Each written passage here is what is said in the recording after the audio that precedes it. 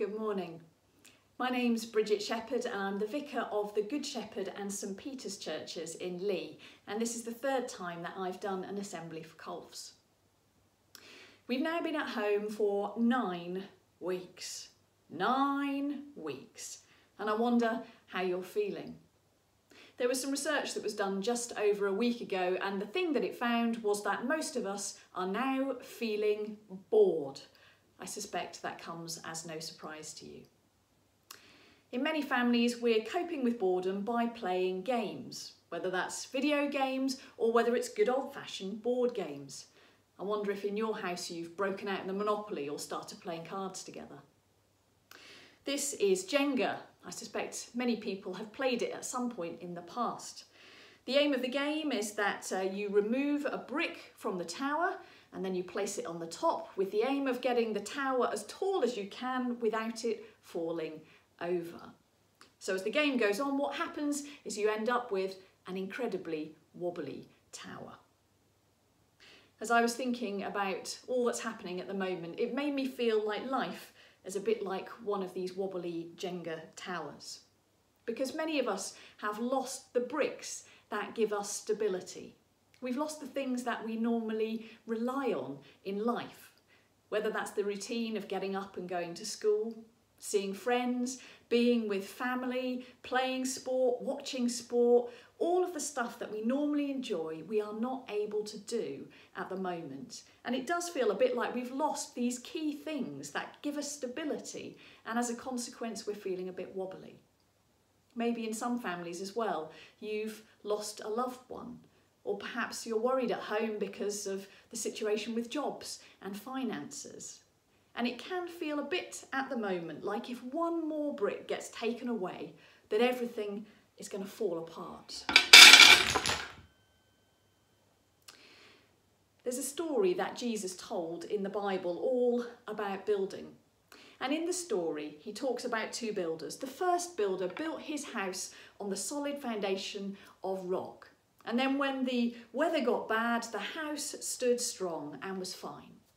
But the other builder clearly thought there was a wonderful view of the sea and built his house on sand. And then when the bad weather came, the house fell apart, like my Jenga tower that's just collapsed. At the moment, with all that's going on, with the feeling that life is a bit wobbly, it is a moment to think about what is it in life that gives you a solid foundation. What do you rely on? What do you put your trust in? What keeps you grounded? Now, the answer will be different for each of us. Many of us, I think, look to family or to good friends at a time like this. Perhaps there are people who try to be positive and grateful for the good things that we have. Maybe there are other people who think about the future and think, well, I'll look forward to the good things when I can have them again. What keeps you going? What do you rely on at the moment? One of the things that I've done for the past 9 weeks is every day I have taken my dog for a long walk. She is the fittest she has ever been. And when I'm out with the dog, I use that time to think. Just to think about everything that's happening and also maybe to kind of get in touch with how I'm feeling as well.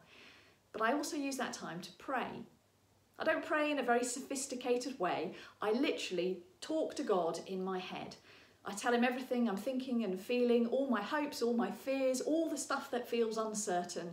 I tell him how I'm worrying about the people I love. And that helps me to feel grounded.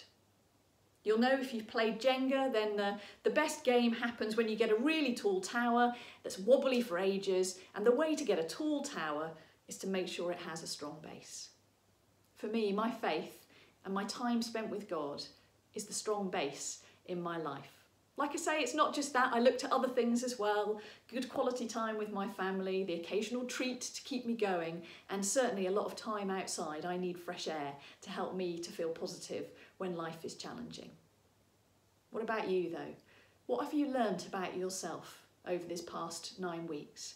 What helps you to keep going? Is it positive thinking? Is it having a routine and getting up every day and getting dressed?